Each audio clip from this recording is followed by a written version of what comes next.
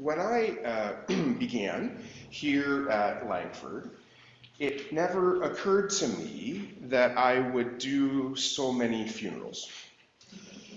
Um, Three very special people to us died the first year that I was here, and then two the next, and then five the next, and then three the next, and then five the next, and I think I've had 25 funerals now. That's 25 times that I've helped a family to lay a loved one to rest. And that has given me an interesting insight into graveside services, into being in the valley of the shadow of death.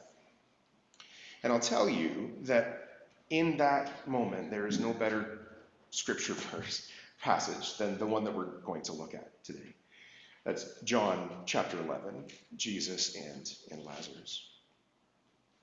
John 11, I think, is the perfect passage because for two reasons. One, it aches with the pain that all of us are feeling in that. We've all been at the graveside. We've all lost loved ones. You know the pain that it feels. And the passage meets us in that. And yet at the same time, John chapter 11 also holds out to us the hope that the grave is not the end of the story. Death is not the end. John chapter 11 gives us all that we need, the hope that we need to face death, whether our own or that of a loved one, with Christ-like confidence. So join me in John chapter 11. John chapter 11, and I'll show you why it is that I say that. Now, as John chapter 11 opens, we meet a man whose name is Lazarus, and Lazarus was sick. I assume you remember the sisters, Mary and Martha. Give me a nod if you remember Mary and Martha.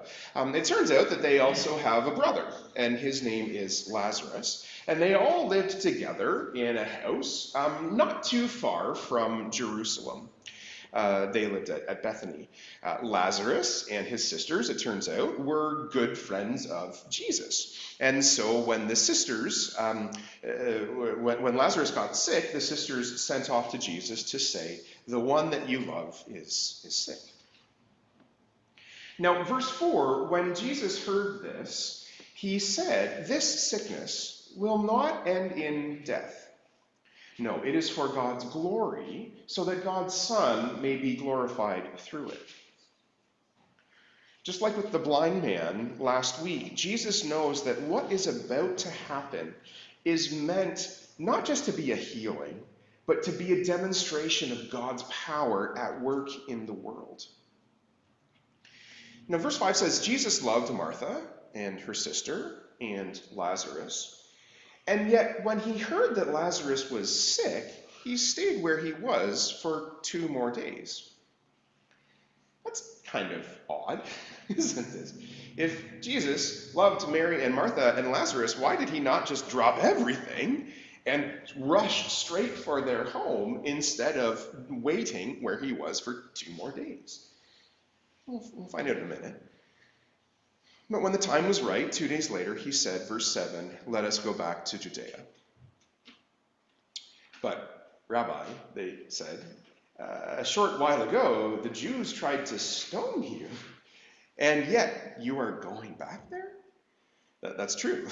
The last time that Jesus was in Judea, he's up in the north right now in Galilee. He's going to come down south. The last time that Jesus was in Judea, he was nearly stoned to death. That's John chapter 10, verse 31. The leaders picked up stones to kill him, but Jesus is not going to let the threat of stoning stop him from accomplishing what it is that God has put before him to do. So verse 9, Jesus answered, are there not 12 hours of daylight in a day? A man who walks by day will not stumble, for he sees the world's light. It is when he walks by night that he stumbles, for he has no light. Jesus knows he has a job to do, and he's not going to let anything prevent him from accomplishing it. Well, after this, he went on to tell them, listen, our friend Lazarus is asleep, He's fallen asleep. But I'm going there to wake him up. Now the disciples, of course, hear this, and they think, oh, strictly on human terms, this is good. Verse 12, his disciples replied, Lord, if he sleeps, then he will get better. Right? That's just how the human body works. You don't need to go and be his alarm clock, Jesus. Surely this sleep will heal him and he'll wake up himself. But Jesus said, no, Lazarus is dead. And for your sake, I'm glad that we were not there, so that you may believe. But let us go to him.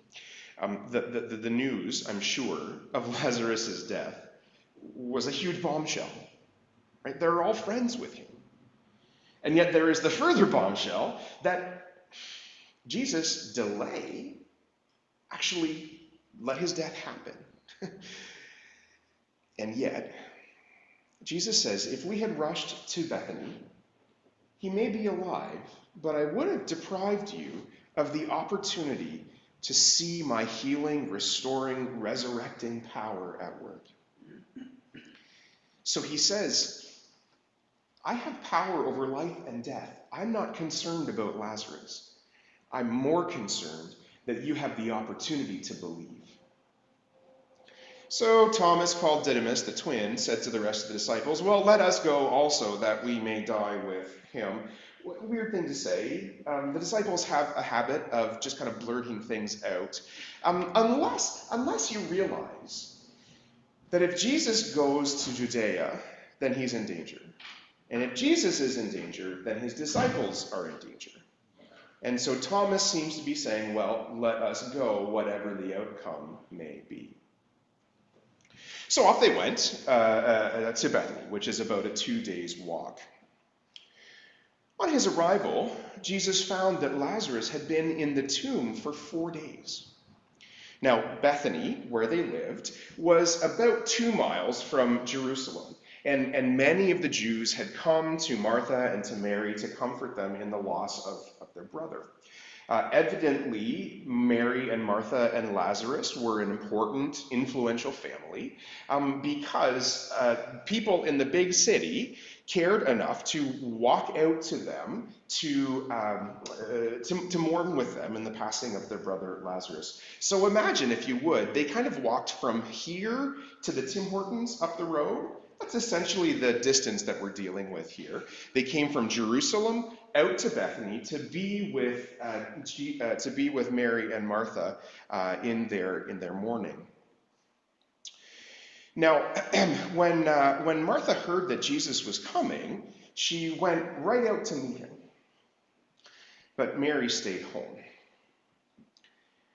Lord, Martha said to Jesus, if you had been here, my brother would not have died. But even now, I know that God will give you whatever you ask. Put yourself in Martha's shoes right now. Consider the storm of emotions that she is feeling. She has just watched her brother waste away fairly quickly, knowing full well that they have a friend who is able to give sight to the blind and heal paralytic people, and yet, as far as she's concerned, he's dilly-dallied and not come right to them.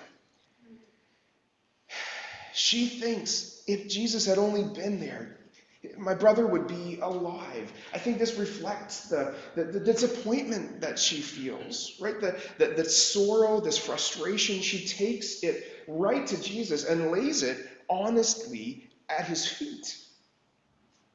And notice here that Jesus doesn't scold her for it, right? He knows that this is how we pray when we are hurting inside. But notice too that Martha is not grieving hopelessly here. Yes, she is hurting. Yes, she is laying out before the Lord, pouring out her heart before the Lord quite honestly, and yet she is doing it from a place of faith. Right? She says, now, even in the face of death, I know, Lord, that God will do whatever you ask. She is convinced, absolutely convinced, that Jesus is able to work something good out of this sad situation. In response to that, verse 23, Jesus said to her, "Your brother will rise again." Martha answered, I know he will rise again in the resurrection at the last day. Clearly, Martha has been paying attention in synagogue. She understands that the Old Testament, their scriptures, point to a resurrection at the end of the age. And so she is convinced that she will see her brother again, that he will live again on the last day. But Jesus isn't going to make her wait that long. Verse 25, Jesus said to her, "I am the resurrection and the life.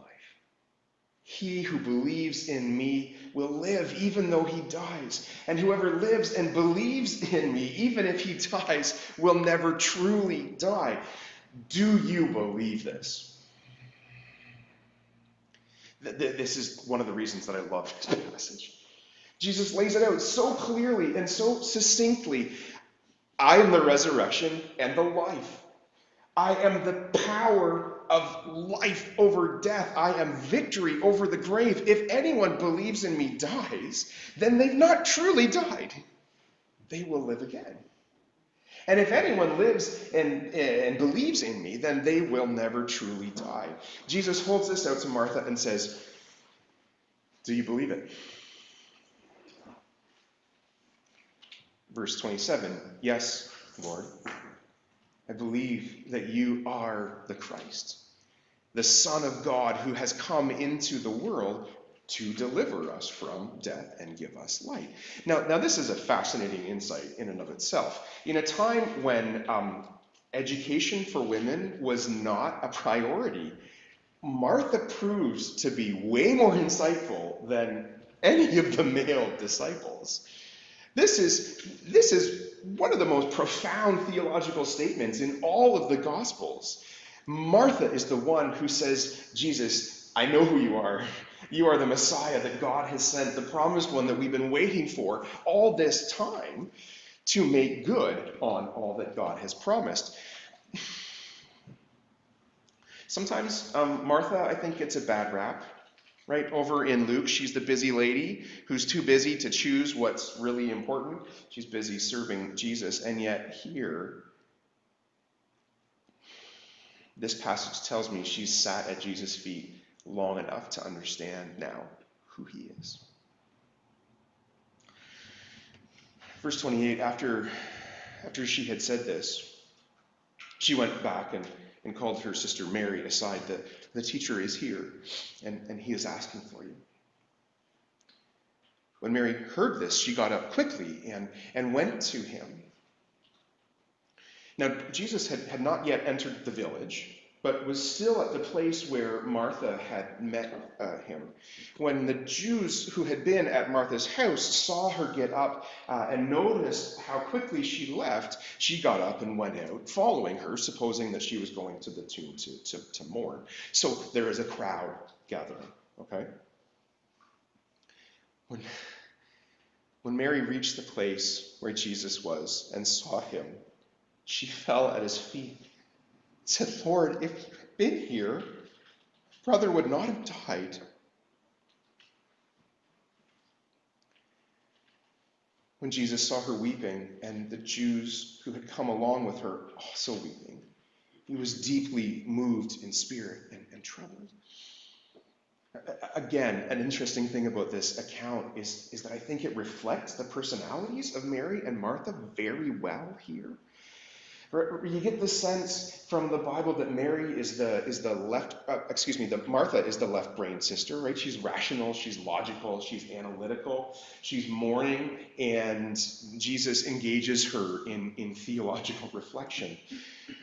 Mary, on the other hand, she's the right-brained one. She's emotional. She's here at Jesus' feet and starts crying, and yet for all their differences, they say the very same thing. "Lord, if you had been here, my brother would not have died." And again, Jesus meets her where she's at.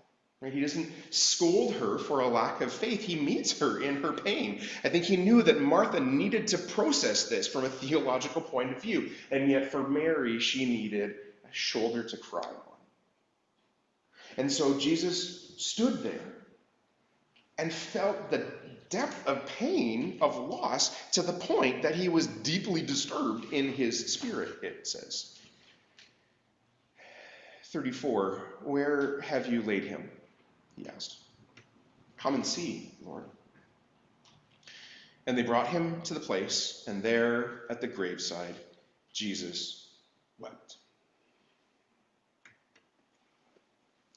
That's the shortest verse in the English Bible, but it is one of the most profound. Jesus is not unmoved by death. He is not disinterested in loss. He knows the pain of it. He knows the sorrow that it brings.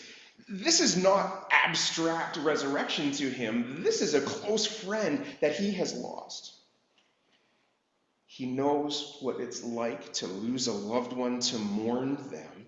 And here he is, deeply moved in spirit. When we're in that place, he is there with us. Unlike us, though, Jesus can do something about it.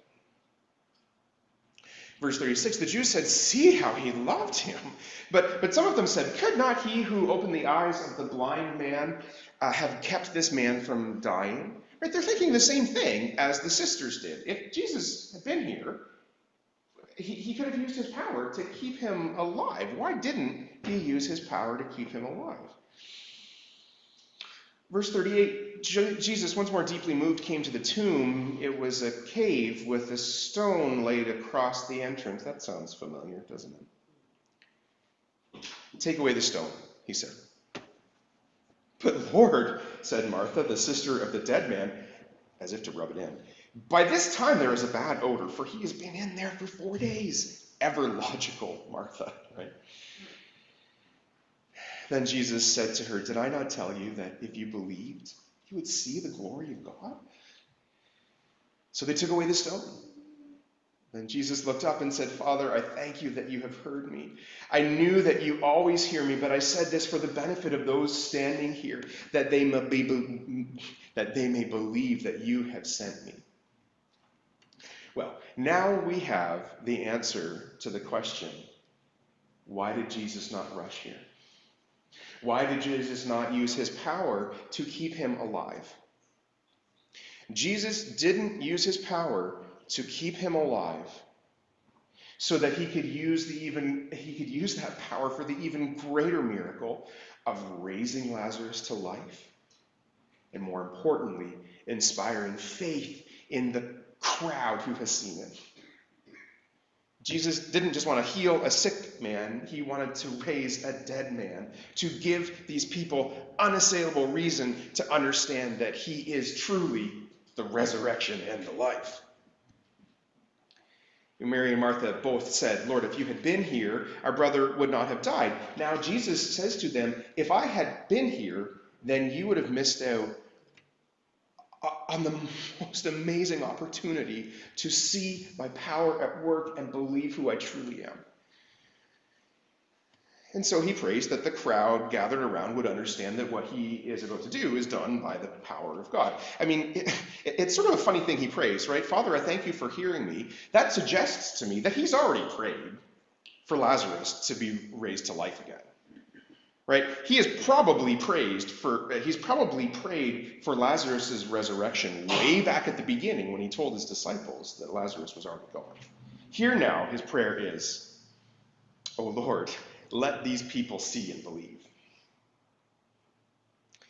So, verse 43, when he said that, Jesus called out in a loud voice, Lazarus, come out.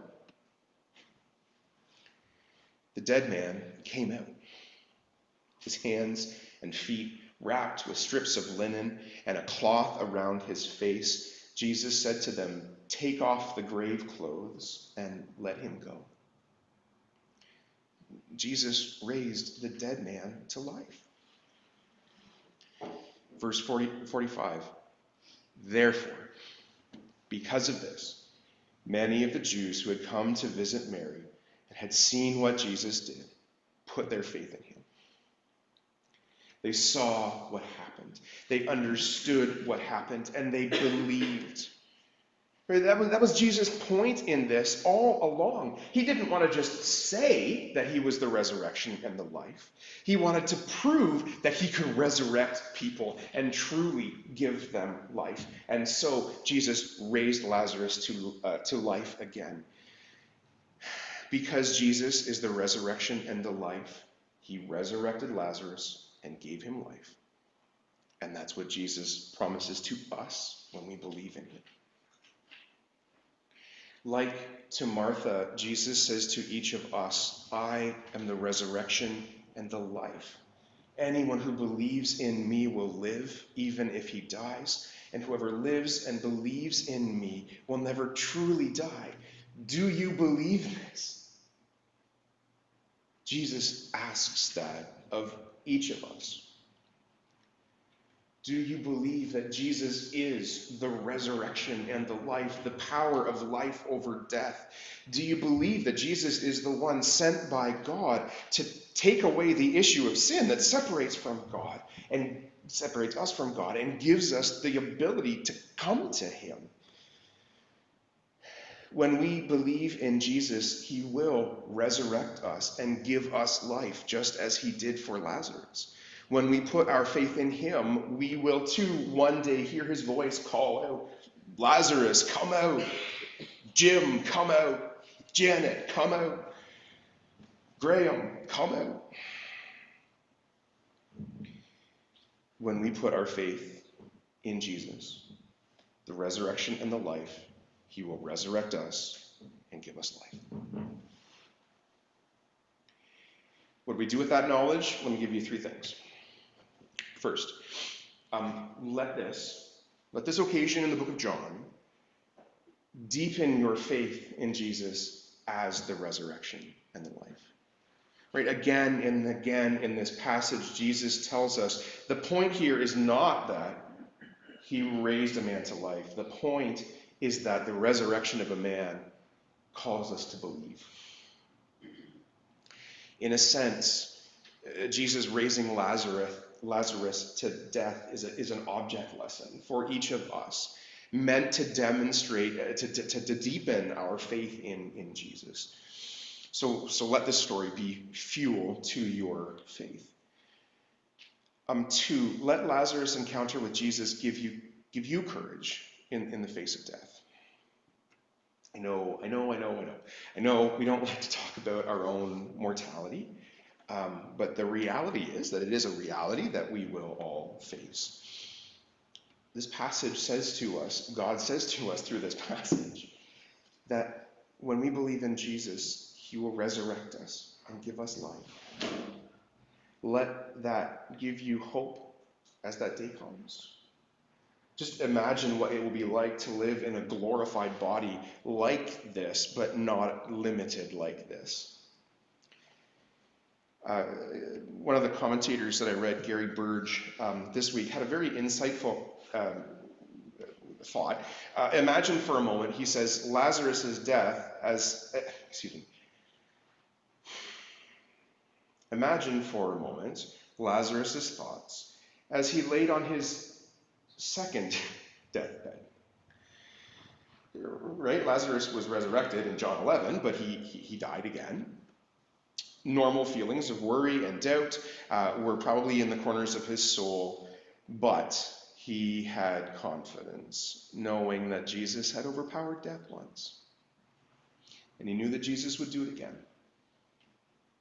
We have the knowledge that Jesus has already done it himself.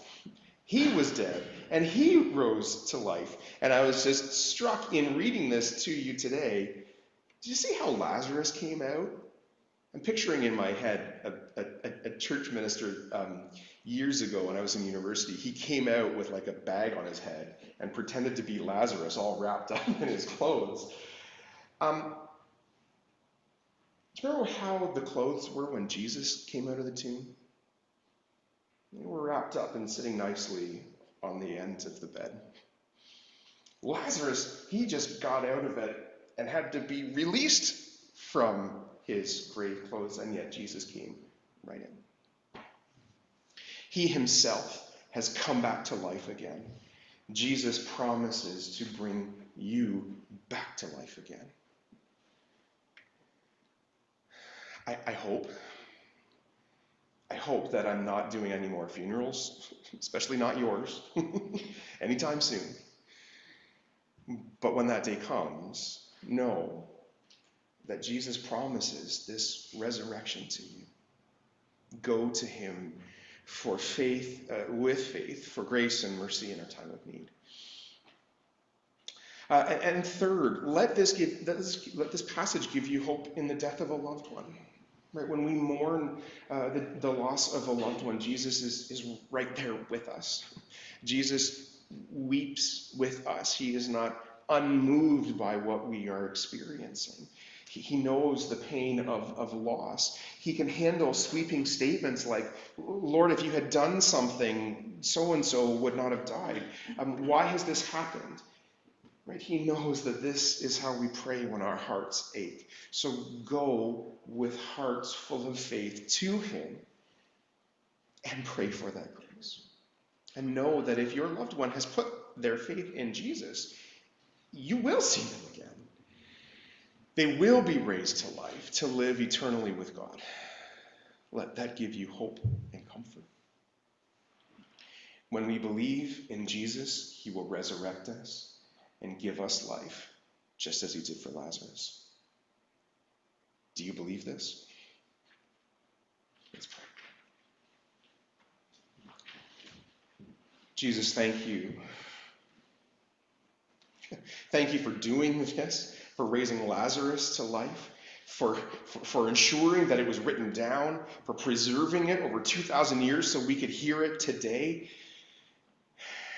and see the resurrecting, life-giving power of God explode from that tomb. Lord, may it deepen our faith in you. Many of us have heard this story before. May it not lose its potency. The dead man lived, and so too shall we when we trust in you. Lord, we don't know when that day comes. You alone know. But I pray, Lord, that you would be with each and every one of us. We pray that if we have loved ones in hospice and palliative care right now, that they would know and experience the hope that Lazarus' story holds out to us. God, give us courage and strength to share this with others that they may believe. And Lord, may this revelation of you as the resurrection and the life give us unshakable hope as we see death approaching. We thank you for the hope that you hold out for us. We thank you for the cross, but not just the cross, the empty tomb that demonstrates that you are alive, and so too shall we live in you. Thank you for that promise. May we build our life on it. We pray in Jesus' name.